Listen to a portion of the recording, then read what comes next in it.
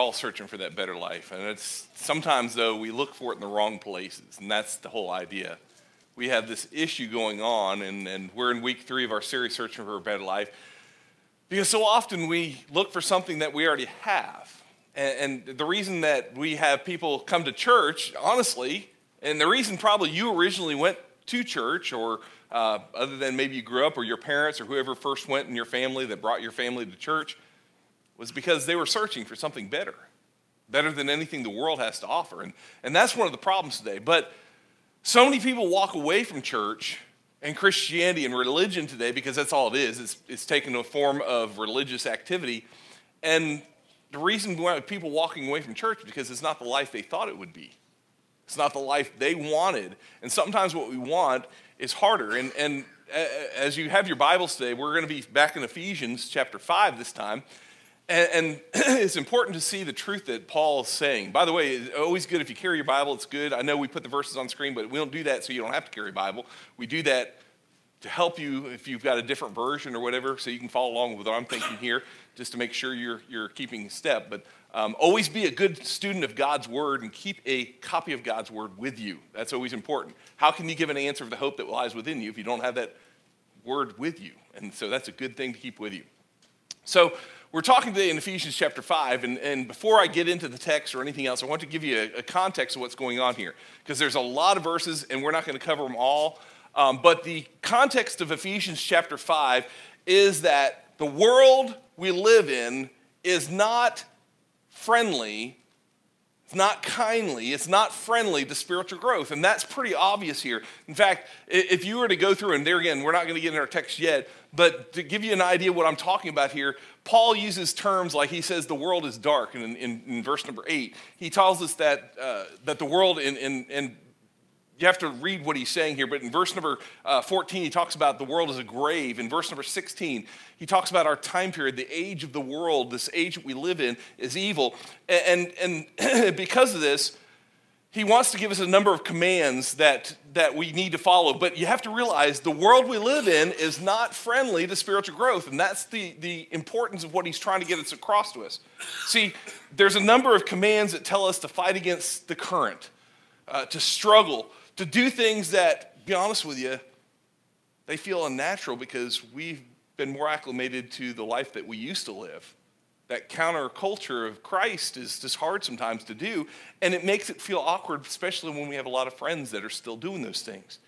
And what Paul is painting is this picture that if you just keep coasting, if you sort of just drift in this sea of culture today, the sea of the world system, you'll eventually drown. And that's what Paul would have us to understand. And he wants us to understand that in the middle of this dark world that we're supposed to live, as he says in verse number 8, live as children of the light. And we're supposed to find out what pleases God, and that's what he says in verse 10.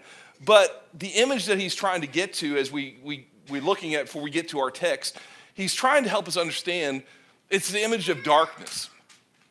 And I don't know how many times you've ever been in a place that's truly dark, but I hate stubbing my toes. I have real sensitive feet sometimes. Sometimes I can't feel them at all, but a lot of times they're sensitive to pain. They're not sensitive to anything else. And I'm just be honest with you, sometimes I stand there and in the dark and I'm moving and just you stub your toe on something, or the other day I cut my foot. And I hate to do this to you, because I don't know, I'm that person when I hear somebody else talk about their foot, like I have nerves that sort of tingle and they hurt just talking about it. So if you're one of those people, I apologize because I hate when people do that to me. But that's how it is. And what Paul has given us is this picture is that the world we live in, this dark world that's death, that's dead, that's asleep, it's this image of trying to read in the dark. If we didn't have windows and all that, I'd turn out the lights and let you try and read something in the dark, but obviously it's not going to work in here. But have you ever tried to read in the dark? It's crazy hard, isn't it? It's so hard. And you've really got to focus. And what we really have to see is the only place you can actually read anything, the only place you can see anything is where you focus the light. And that's what Paul's trying to help us understand here. So we pick up our text, and we're going to read verses 14 through 17, the first half of our text, and just get an idea of what Paul's saying here. So read with me. If you have your Bible, you can read it in your Bible, but if not, it's on screen. This is why it is said, and get what he's talking about here in verse 14.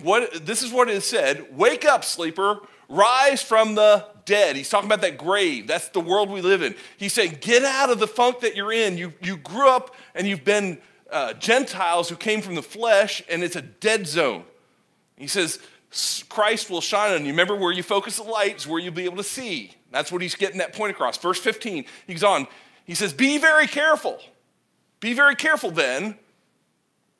Because, do you get the idea here? He's saying because of the darkness, because of this attitude of death, because of all the things that are going against you, be very careful then how you live. Well, that's good advice. In some of the translations, they use the term walk. In the Bible, you'll find the word walk so often is the word how it's translated, but it actually means to live. It actually means that. In fact, we even had it in our Old Testament text this morning as we looked at it in Genesis chapter 17 in our adult Bible study. It's how you live. And he says, be very careful. This is a problem. He's noting this problem. He says, be very careful then how you live, not as unwise, but as wise. Don't be stupid is how we'd say it. Making the most of every opportunity because the days are evil. Once again, was he telling us? This is not something that's going to be easy to do spiritually, to walk and to grow in this. He keeps going. He says in verse 17, he says, therefore, don't be foolish. Now, he's already told us not to be unwise, because obviously he thinks that we'll have that propensity to do that. And then he says, don't be foolish, but understand what the Lord's will is. Understand what the Lord's will is. And what he's trying to get us to understand is how bad things are. And Paul's not a doomsday. I don't want to be a doomsday prophet here. But it's something I think we always note. But we don't note it in the right way. But Paul's saying, hey, the culture you live in, the world you live in, and if it's true in the first century, do you think it's true in the 21st century? Absolutely. He's saying, hey, listen here. There is a culture that is not going to be good for you to live in. It's going to be a struggle. It's going to be a problem. And you know what I realize? So many people come to church to think, hey, I'm going to get out of my problems.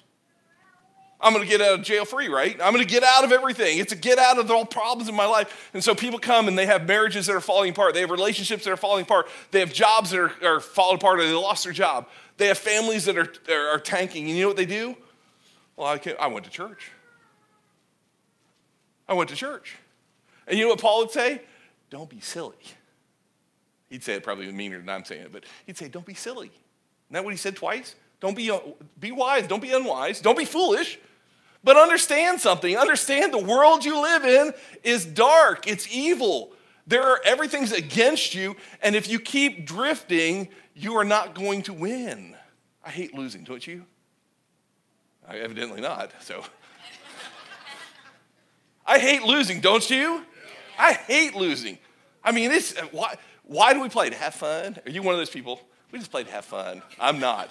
I play to win. Because you know what's fun? Winning, isn't it? And life is not a game, but I want you to know this. What Paul is saying here is you will lose if you play by the rules of this world. And that's what we have to understand, because the tempo and rhythm of the world, the tempo and rhythms of the world are not in line with the purposes of God. And we are dancing to the wrong tunes, guys. We are. The tempo and rhythms of the world are not in line with God's purposes, God's plans. And that's what Paul wants us to clearly understand here. And he's saying, hey, if you think you can exist in this world and just everything's going to come up roses, you're stupid. You're foolish. I know you're not supposed to use the S word. You're silly. I'll say it that way. And he wants it to be offensive because he's trying to make a point, because he's not dancing around here with something that's, well, don't worry about it. You can cross the line. The problem is, he's saying there's a whole different function in our lives. The tempo and rhythms of the world are not in line with God's purposes, because the world has different values. Don't you realize that? I mean, look at the values of culture today. It's almost like I felt like this, and you probably heard me say this multiple times, but is this the same world I grew up in? Because things are way different. And I'm not just talking about they've moved forward. I'm just talking they moved forward and they moved to the left. Haven't they? They've moved way to the left. And things are way out of line with God's purposes. And yet we sit back and say, the good old days, good old days. And you know what Paul would say? Hey, silly, there were no good old days. Because the culture of the world in the first century was still bad. And what we're trying to do is dance to the tempo and rhythm of the world, and you can't line those up with God's purposes, God's plan. It doesn't work. And that's where we come disillusioned and say, I thought church would be different. I thought Christianity would help me. I thought it would make everything go together. And you know what? There's this conflict that we're always going to have because the values of the world are different. The agendas of the world are different, aren't they? They have a different purpose for what they're trying to get to than what God has to. They have a different priority. They have a different desire. And in those things, if the rhythms of your life, and life is full of those rhythms, aren't they? The ups and downs, it becomes a rhythm. If the rhythms of your life are set by the world that you live in, then you're going to lose. You're going to fail. And that's why so many people see that. And they see that the rhythms, and it doesn't work. And they walk away looking for something better life. See, what most people don't realize, we've heard this before, and we know this to be true, but the ultimate truth, the Christian life, Paul would tell you this, first-hand knowledge. He'd tell you the Christian life is a struggle. The Christian life is a struggle. Somewhere we lied to people and told them it's easy. It's fun. It's great. And you know what Paul would say? It is if you like getting stoned. If you like getting shipwrecked, beaten, whipped, alienated from people, have people say bad things about you, malign you. Hey, it is. If you think that's fun, but it's not easy. It's a struggle. And that's what Paul wants us to understand. In fact, it's not just Paul, but you go through the New Testament authors and you know what they all tell you? It's not easy. It's going to be full of problems and persecutions and pain. In fact, Jesus, according to Paul, Jesus says he invites us into the fellowship of his sufferings. Welcome to Christianity. And we're all disappointed because we thought it was going to be a bunch of blessings and rewards. And there again, it's because our idea of blessings are different than God's. And that's the struggle we have. And because of that, I've watched countless people walk away when God didn't give them their heart's desires, because their heart's desires were lined up to the rhythm and tempos of the world. And that's what Paul's saying. That's what Paul's saying when he talks about guys like Demas, and he says, Demas has forsaken me, having loved this present world. He's saying Demas is dancing to a different tune, different rhythm. And if you do those kind of things, you're going to fail. You're going to walk away from God. And if you ever wondered why so many people today are walking away, you know why? Because they're more enthralled with the reasons, the rhythms, the tempo, the desires, the plans, the arguments of the world. And when we put the tempo and rhythms of the world to the pace of God, it just doesn't work out. It doesn't. And that's what Paul wants us to understand here. See, here's what you have to realize today. If we're going to make it in our Christian life, if we're going to make it in our Christian life, we have to declare war. We have to declare war on the pull of the world on us. A world that's sleeping, according to Paul, a world that's dark, a world that's in the grave. In fact, back in chapter 2, and I know we didn't pick up in chapter 2, but in chapter 2, verse 2, the Apostle Paul talked about the ways of this world. He uses that term. And that, of course, those ways are completely anti-God. In those ways, John would tell us this in his writings. John would say it prioritizes three things: the lust of the flesh, bodily pleasures; the lust of the eyes, that is materialism; and the pride of life, where it says that I'm more important, I'm greater than God. So my desires, my things are important first. Not only that, but our own flesh is saturated with all these things. So we're not just fighting the world, but we're fighting our own flesh. And that's why Paul says it's a struggle. And Paul tells us that the spirit of the world is at work in our flesh. And we gravitate toward those things. And that becomes a problem. So we have to declare war. Because if you're not fighting, then you're losing. That's why. And so many times I look at Christian lives and I go, that guy over there, that family over there, they're losing so bad because they're not fighting. They're not fighting. And if you say, well, I don't like to fight. Hey, you know what? Paul used that term so many times as he told us to be good soldiers of Christ. He said to put, in fact, in the next chapter, he's going to tell us to put on the armor of God. And he's wanting us to understand it is a fight we're in. And if you're not fighting, then you're losing. Because you cannot coast to spiritual victory. You cannot coast. I watched this video a long time ago, this guy who was in a race, one of these bicycle races. And he was racing, and it was a mountain stretch, and he was doing phenomenal. Just amazing how good he was doing. He had so far lead that towards the end, when it got down to the flat and he could see the finish line, he sort of took it in and let the crowd see him, took his hands off the what do you call it, the steering wheel, I don't know what you call it. And he was sort of coasting, letting his legs rest because he had really pumped hard going up and down those mountains. It was just hard on him. And the guys, the announcers kept saying, boy, he's taking it really easy. I think he thinks he's way out in front of everybody. But he didn't know the next guy was closing in, and that guy was pedaling hard, pedaling like he wanted to do it. And you know what was tragic? Is just before the guy crossed the finish line, the other man came zooming in front of him, and he lost the race. And I think that's the picture we have to understand. If you're not fighting, if you're not pedaling, you're losing. And the author of Hebrews will tell you there's a dangerous, deadly drift out there. And when we drift along in our lives, when we drift along in religion, then we will lose everything that we have been given. And that's what he wants us to do. You don't coast yourself to spiritual victory. If you don't have a plan, then you're going to lose. If you don't set priorities, you don't choose the relationships, if you don't grow intentionally with God, then you already lost. You're probably dead and spiritually. See, we're either killing sin or being killed by sin. That's what Paul would want us to understand. And there's no in between. There's no, hey, I'm taking the happy medium. You can't ride the fence on this one. We're either killing the sin in our life or the sin in our life is killing us. And that's what Paul is really warning us. So I said all that really to get to this point.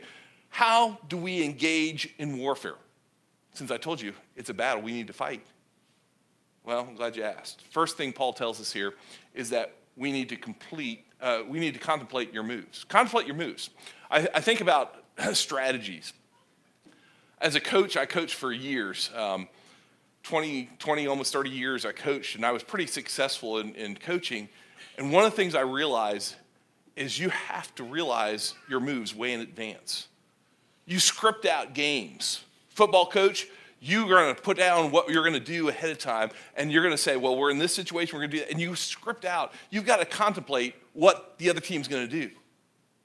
The Art of War by Sun Tzu, he says, you win half the battles that you know yourself and your army. You'll win half those battles if you know yourself and you know your army. He says you'll win half the battles if you know your enemy and his army. But he says you'll win every battle if you know yourself and your enemy. And I think he's right. We need to contemplate our moves. I remember growing up as a little kid, my older brother, he was always so good at chess. We'd sit down, he didn't have a lot of patience with me. I was the younger brother. And he would sit down with his chessboard and he's playing and he'd try and teach me some things, and he would just get so frustrated because I would take a simple move thinking it's the first thing I should do, and he's already thought 5 moves down the road. He could beat me in 2 moves, 3 moves. He had me at checkmate every time. I hated him sometimes. I really did. It made me mad. It really would, because I like to win. But Paul here is saying, hey, you know what? That's just a game. Life is not a game. Contemplate your moves. In fact, you go back to verse 15. Ephesians chapter 5, verse 15, he says, look what he says here. Be very careful. Be very careful. And he's not just being, be careful what you're carrying, be careful with. No, he's saying, be careful then how you live. He says, contemplate your moves. Think about where you're heading in our direction. And I think sometimes we're just like, I'm just going to see what happens. Let's see. Hey, you know what? My wife and I, we love to go to water parks with our kids when our kids were younger. Down in Florida, there's a ton of these water parks. And I think we tried all of them down there. And there was one of the water parks down in Florida, the Disney water park, Typhoon Lagoon. it actually has a water roller coaster. And it's pretty cool. If you've never been on a water roller coaster, they actually put you in this floatable thing, and it shoots you out just like a roller coaster, and you go up and down hills, and it's intense. It is. But they also have what they call the lazy river, which is not intense. And I like both. I like to enjoy it. As the older I got, the more I was like, hey, this is pretty cool. This is pretty cool. My wife was like, when are we going? Her first question as soon as we got to the park was like, when are we going to the lazy river? When are we going to the lazy river? Because she liked the fact you can just get on a tube, lay on that thing, and it would just take you around and around. You could stay on that thing all day. Didn't have to do anything. Just enough current. It wasn't going to. You weren't worried about anything. Just carried you around. And I think what Paul's saying here is, hey, there is no lazy river in life. Life will knock you down, take you out. It's like the big wave pool. I remember we went to the big wave pool. I love those things too. And you get in there and they're overcrowded with people, which that's the irritating thing. And what you better know is how to swim.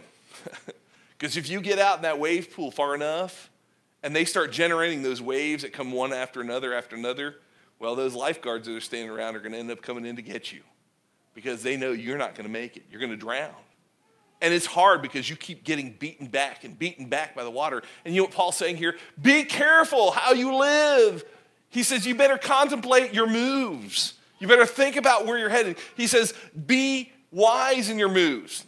Back in verse number 10, he says this. He says, find out what pleases the Lord. And that term, find out, it literally means, in the original Greek, it means try to discern what pleases God. And I think about Jesus in his life. In John chapter 8, Jesus is facing his disciples and the Pharisees, and he says, for I do always those things that please him. That's Jesus' testimony. For I do always those things that please him. And isn't that what we should be doing? We should be finding out what Paul says pleases the Lord. The problem is, the culture says, please yourself. Do it your way. If it feels good, do it. After all, you owe it to yourself. You earned it. And Paul's saying, no. You better choose the moves that you have. Find out what pleases God. He says in verse number 17, he says, therefore, do not be foolish. One of those other offensive terms. He says, don't be foolish, but understand. And our lack of understanding about what God's will is. So many times people go, I just don't know what God's will is. Or we talked about this in Sunday school today. I got to find God's will.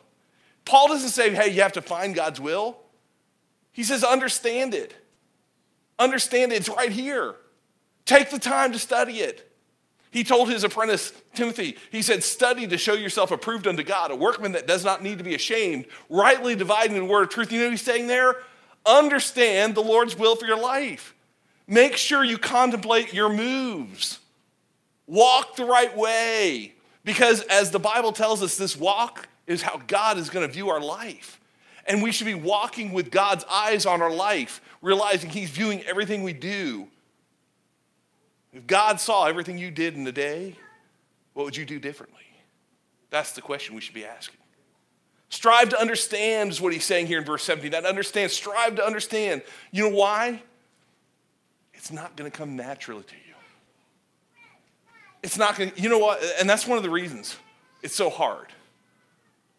You know what comes naturally to you? The works of the flesh. Lying, cheating, stealing. Doing all the abominable things that we hate and we know God hates. That's what comes natural to us. Paul's saying, hey, you got to fight. You have to declare war on this. Jesus, back in Matthew, he told the story, the parable of the seed and the sowers. And we're not going to take time to read it because it's lengthy. But in that story, and here's what I want to point out. In that story, Jesus tells us that the seed is the word of God. And obviously God's the sower. And we're the different types of soil, our hearts. And here's what I noticed. When you think about this, the only seed that survives is a seed that's driven deep down into the earth, deep down in the hearts. And I think that's what Paul's saying here. You have to understand God's will. You have to let it drive deep down into your life. You can't, hey, you know what? If all you get this week is this, church for an hour, you're dead. You're floating. You're not going to make it. I'm just telling you, you're weak. You can't make it on this. That's just the truth. You've got to establish what God's will is in your life. See, you need to drive the gospel deep down until you see all your life. That is your successes, your failures, your journeys, your pains, your hopes, your fears. See all those things through the gospel lens. And that's what Paul would say. So contemplate your moves. The second thing Paul would tell us is to be intentional. Be intentional. Be intentional. If I'm going to contemplate my moves, isn't that intentional? Sometimes, but we're not always intentional about everything we do. He says this in verse 16.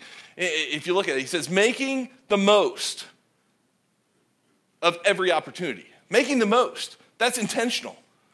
You're going to have opportunities. Don't waste them. Don't waste them. As I coach basketball, basketball is my favorite sport. I love football too, but basketball the pace of the game can be fast. And I'm telling you, if you haven't taught your guys to be intentional about every opportunity. I remember we were playing in the first time I played in the state championship, Florida State Championship. Took my team, and I said, guys, it's great that we made it here. You got a choice, though. This is my pregame. You got a choice. You can coast and act like it's cool to be here and take home the second place trophy, which we told the boys, second place is first loser. That's what second place is. Sorry if it offends you, but that's the truth. Second place, first loser. You can do that and sit back and say, hey, I was first loser. Pat yourself on the back that you made it, because a lot of teams don't make it this far. That's good. Or you can actually make the most of your opportunity. You can work, and you can fight, and you can take every possession of that ball. And that's what I told them. So we went out, and we've had great speech, right? So how'd it go? First half, we were getting blown out. Yeah, we were getting blown out, man. I was like, you got to be kidding me. So I came back at halftime, another speech, right? That's what coaches do. Give them a speech. It doesn't make any difference if they're not listening. I said, guys, here's the deal. Everything I told you didn't do. You looked at the other team and you said they're bigger, they're faster, they're stronger. They're more athletic, and they were. I said all those things are true. But none of those things give you a victory. You have to earn it. And you are expecting somebody to come out and say, here, win the game. They want it just as bad as you do. It's the team that's going to work harder for it. And so they said, well, coach, what do we have to do? And I said, you want to know what you have to do? Every possession. Don't think about how far you are down. We were down over 20 points. Every possession, make it count. And I think that's the idea that Paul's trying to get us to understand here. Make the most of every possession. You can't take a possession off in basketball. You got to play every time. You got to make a defensive move. You got to make an offensive move. You got to do it every time. There's no, hey, rest. I remember when my kids were little, Daniel and Rebecca, my wife and I decided it would be fun to have them in sports. And so there was recreational soccer for the little ones. And I mean, I don't even know how old they were. They were real little. So Rebecca, she's the older one. She was out there and she's doing her thing. And, hey, and we got grandma and grandpa there and cheering her on and all that. Daniel, though, he gets out there. Daniel, this kid, he was worried about what the snacks were on the side. So middle of the game, the ball's going around. It's a bunch of little kids, so it's not really organized. And they're just, they didn't practice or anything. They just came out and played the game. But it's fun. It's fun. Next thing I know, Daniel's over there talking to my mom and dad, his grandparents. They're talking about drinks and getting something from them to eat. And I'm like, Daniel, why are you off the field? You're supposed to be out there. You don't get to stop in the middle. And I think that sometimes is how we play the game of life, because we think it's a game and it's not. And Paul's saying, hey, you've got to fight. You've got to fight. Make the most of every opportunity. You got to plan this thing out. You got to be intentional. See, if you're going to grow with God, you have to set some priorities. You have to learn to develop something. You have to decide to make it a priority with God in your life. Hey, you want your marriages to be good? They don't just automatically end up good because you came to church. You got to make those a priority too. You got to be intentional about your marriage. You want you want Maple Springs to be a great church?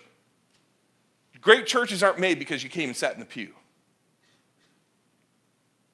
Amen, preacher, that was good. It's true, I know.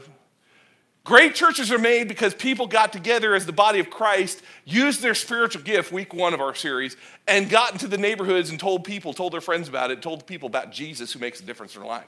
That's what we're called. It's intentionality. We are called to be intentional, and he's saying, hey, you know what? I realize it's not easy because the days are evil. You know why we don't want to tell anybody about Jesus? Because we're scared of the culture. We're scared of the world. We're scared of everything around us. I don't want to make them offended. Jesus said, don't be surprised. The world's going to hate you because it hated me. But be of good cheer because I've overcome the world.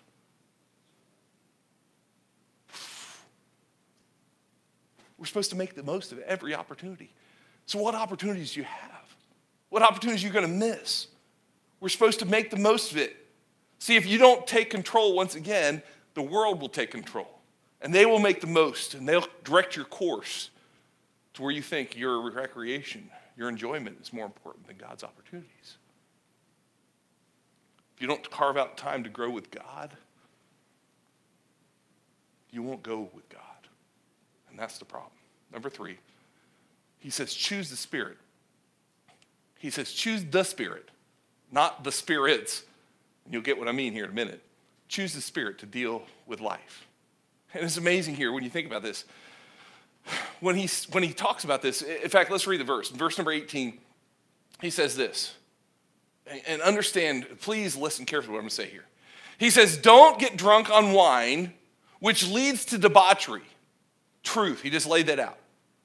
But he's not speaking on alcoholism. That's not what his topic is. Instead, be filled with the Spirit. And you know what he's addressing here? He's addressing, once again, the topic that I've been talking about, this fighting our lives. And he's saying, you know what? He's acknowledging a problem. In fact, he's helping us understand how we deal with problems. You see, in our lives, what Paul is telling us, in our lives, there are going to be problems. There are going to be anxieties. There are going to be problems. There are going to be moments that you're going to go, I don't know how to deal with this. And Paul's saying there are basically 2 ways that people deal with things. 2 popular ways people deal with things. And they're very similar. He acknowledges it. And I will acknowledge this too. And you please listen carefully. Don't take the preacher out of context. He's saying, you know what? There's process number 1 where we use alcohol. Or you could actually say alcohol or some other type of self-medication to get through our problems. But probably I would say the number 1 issue he's saying, at least in his time, was alcohol. He's saying that's one way people do it. He said the other way, which is very similar, but there is a difference. He's saying, hey, you know what? You could also, to deal with the pressures and the disappointments of life, you could also use method number 2, and that would be the Holy Spirit. Now, alcohol, drugs, whatever, overeating, all those different things that we're addicted to, they are a lot like the Spirit of God in certain ways. They both produce some of the same things, but, and here's the big but, they do it in entirely different ways, and that's what we have to understand. For instance, alcohol. Alcohol is a depressant that dulls your senses to reality so I don't have to deal with problems, right? And Paul's saying, hey, that's one way of doing it, but it's not the best way because you'll lose that way eventually. Instead, be filled with the Holy Spirit because the Holy Spirit gives you a way to cope with the problems dealing with the reality of God in your life. And you can always win there. Alcohol. Alcohol helps you get rid of worry by making you forget. That's one way of dealing with it. It's not the best way, though, Paul says. He says the best way is alcohol. It hurts you because it makes you forget, but the Spirit of God will help you remember the promises of God. That'll get you through the issues. See, alcohol, it gives you the courage by making you unaware of the dangers around you. He says, you know what? The Spirit of God gives you courage by showing you that God is greater than your fears. Alcohol gives you that cheap thrill. That's why people like it. He says, you know what? That's one way of dealing with life, but you know what? The Holy Spirit adds excitement to your life by reminding you of the overflowing promises of God and his goodness to you. In Ephesians chapter 5, verses 18 through 20, when Paul talks about this, there's a companion, almost a parallel passage that he says almost exactly the same thing. And for time's sake, I'm not going to read them both, but Colossians chapter 3, verses 16 and 17, they're parallel passages. The two are almost identical in what they say, except for the very beginning of them. In Ephesians chapter 5, Paul says, and we've already read it in verse 18, he says, be filled with the Spirit. In Colossians chapter 3, he says, let the message or word of God, or word of Christ, dwell among you richly. So what you can gather from that is, in Paul's mind, being filled with the Spirit is the same thing as letting the message or the word of Christ dwell among you richly. And that's so important. Because if we flip back to Ephesians chapter 3, the prayer that Paul prays for us as a church, prayed for those Ephesians, in chapter 3 and verse number 18, he says this.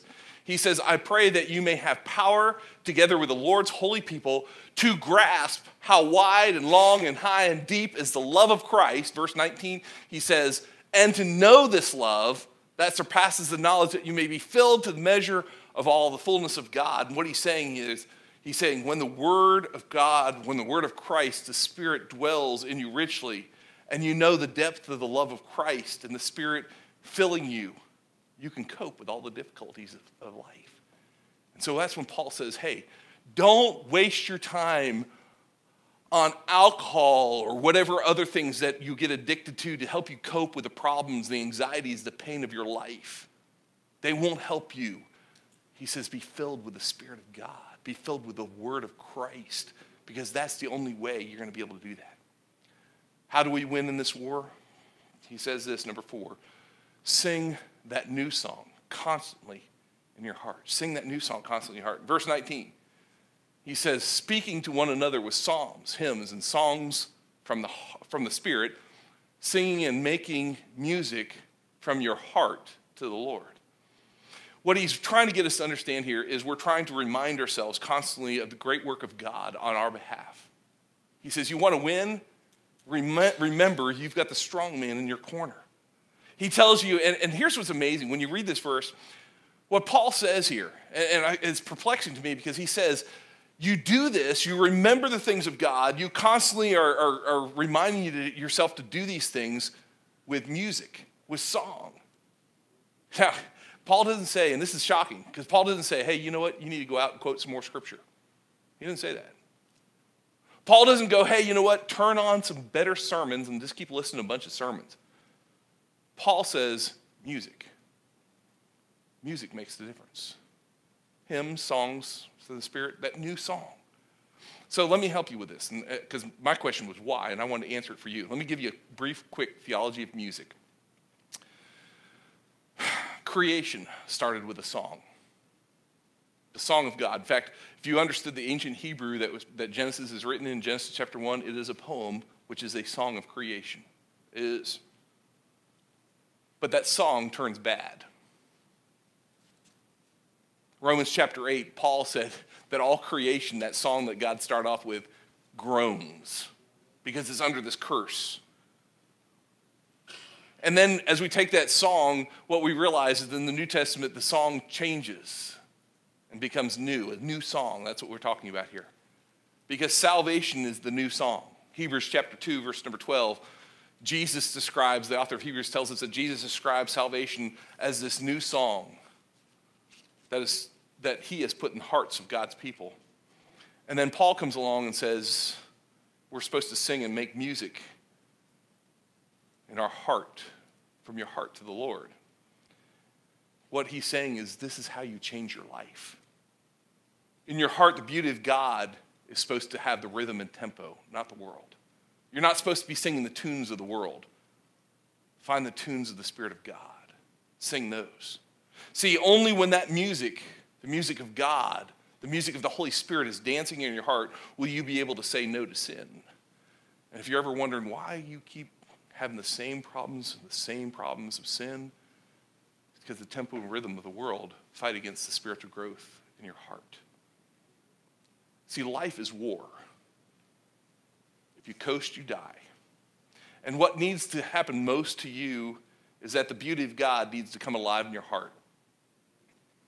The song needs to come alive. The psalmist David wrote in Psalm 22:1. He starts off with this, and it's so amazing. He says in Psalm 22, verse 1, my God, why have you forsaken me? And he says that, and that's just the beginning of that verse. He goes on to say more. It's a long psalm.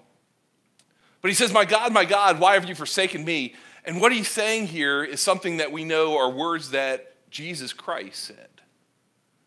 And if you read through Psalm 22, as David writes it, this is the song of abandonment. Jesus was forsaken by God on the cross of Calvary.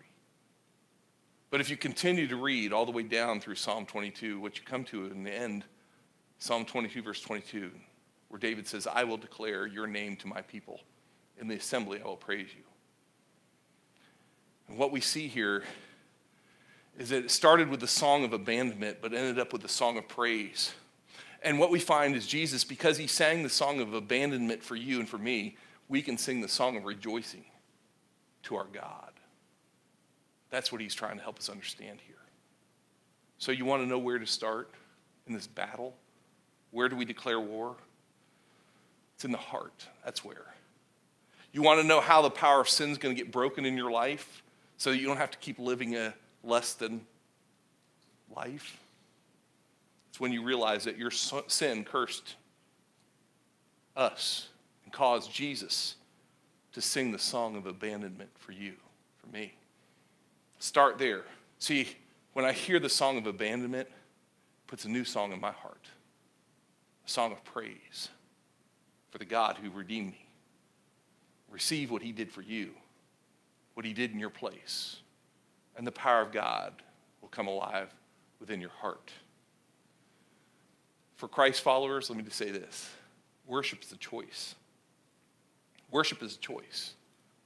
And only by delighting in Christ can you drive out the affections for sin. That's the only way. Think often of the goodness of God. We have to, bottom line, declare war. Have you?